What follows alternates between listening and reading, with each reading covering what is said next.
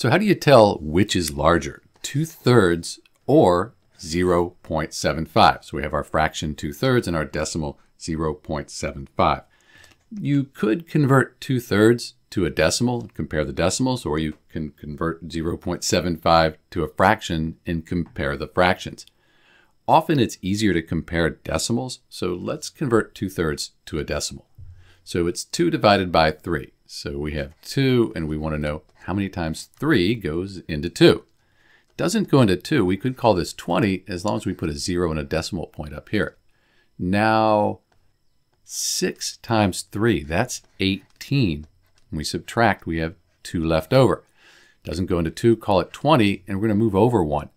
6 times 3, that's 18. We subtract, we get 20.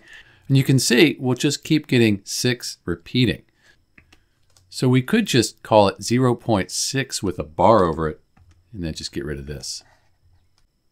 So the fraction 2/3, that equals the decimal 0.6666 repeating. You could call it 0.67 if you wanted to round. But either way, 0.6, 0.67, that is less than 0.75. So we can say that 0.75, that's greater than the fraction 2/3. That's it. This is Dr. B. Thanks for watching.